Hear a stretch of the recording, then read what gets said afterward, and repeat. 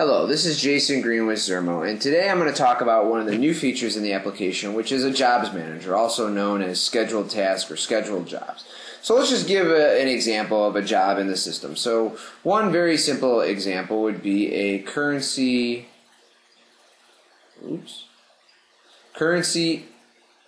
updater. Now, every so often, the currencies change their rates, and this needs to be updated. So this is something that would be nightly. Another example of a job would be the geocoding, which is another new feature in the application. Basically, whenever an address is added to the system, latitude and longitude information is added to that address so that it can be properly mapped, and then also in the future we could do some interesting mapping calculations and different searches. And then a third example would be an import update. So for example, when you do an import, it creates temporary database tables, and this needs to be cleaned up via an import update. Now this is only going to run every week because it's kind of just a cleanup task, and there's really not a lot of imports that you're going to have, and so every week it would run and clean up and remove any database table. So these are just three examples of jobs. Now, in a few minutes here, I'm going to talk about how you actually make these run on an actual frequency using either a crontab or a scheduled task in Windows.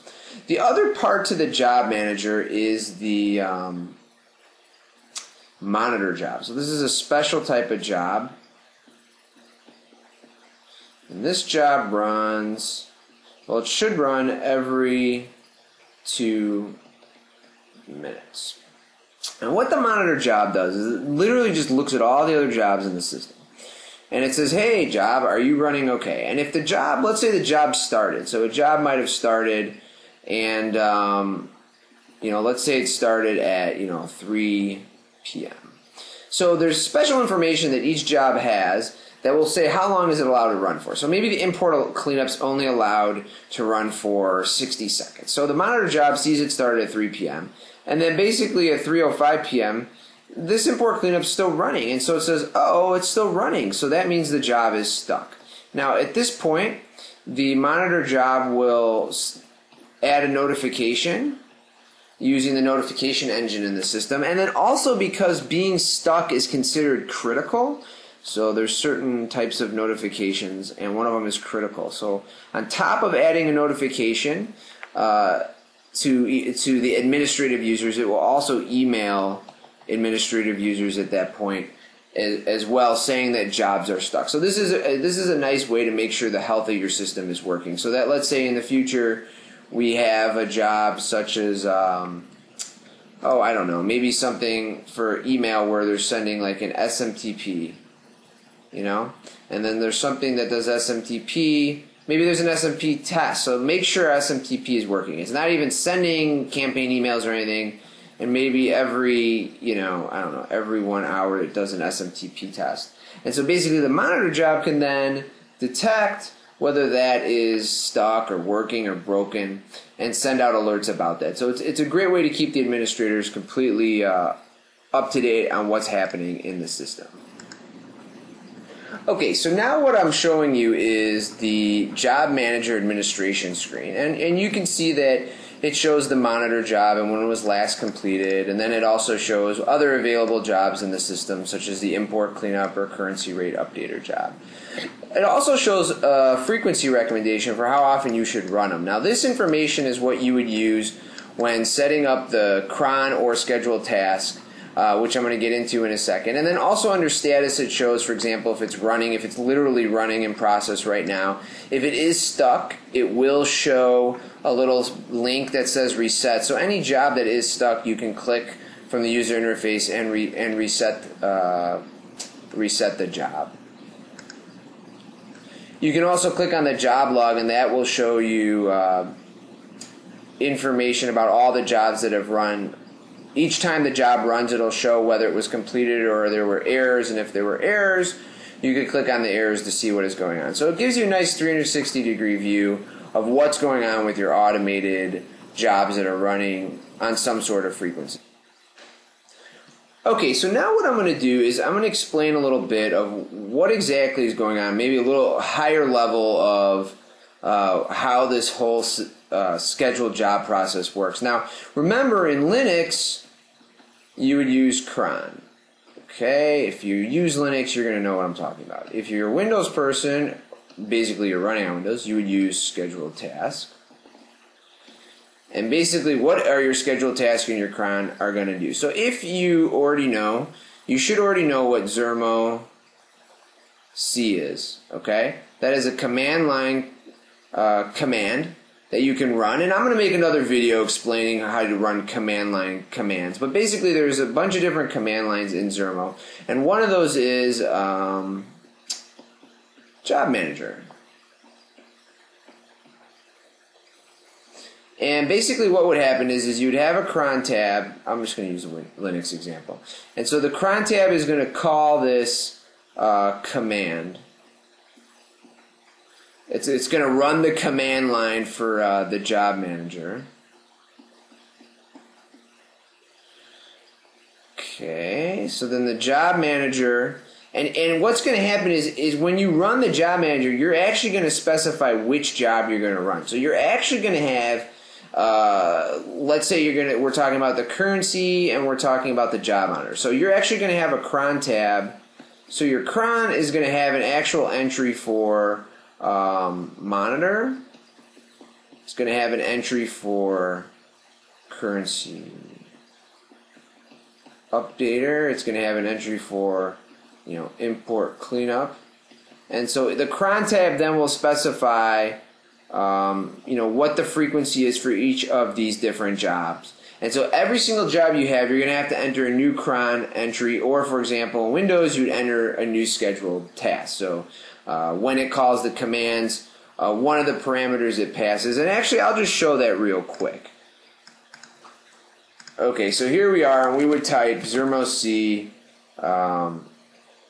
job manager.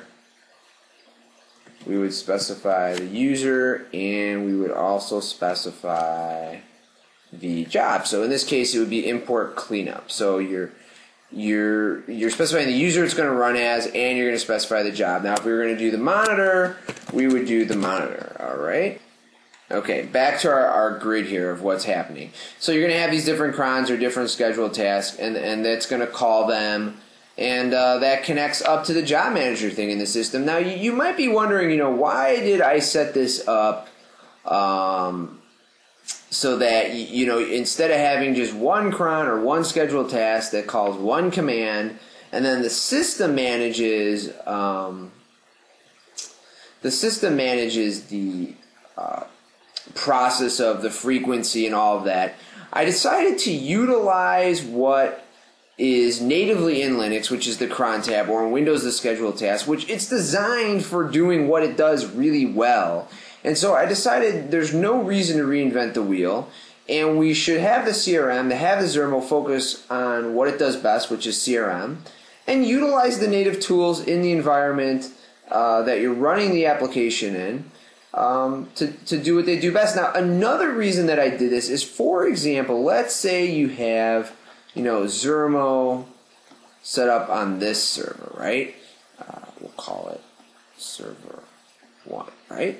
But let's say you have Zermo on server 2. You have a second server. Now let's just say, for example, this server 2, well, actually, it really doesn't matter in this particular example. But let's say this is a reporting server. So let's say you run some sort of scheduled reports.